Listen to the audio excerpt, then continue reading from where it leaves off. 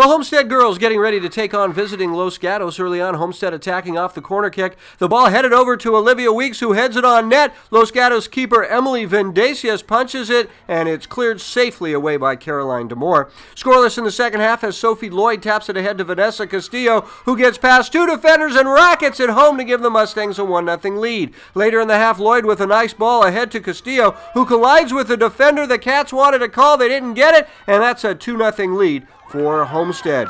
Los Gatos battling back. It's a free kick here. BIVOLCIC places it nicely into the box where SAICH settles and fires, and the Cats are down just one goal. Late in the game, Los Gatos desperate for the equalizer. KEADY across to Isabella Scott, but a fine save by the Mustangs' MISHRA REET, who had a great game in net as Homestead wins it 2-1.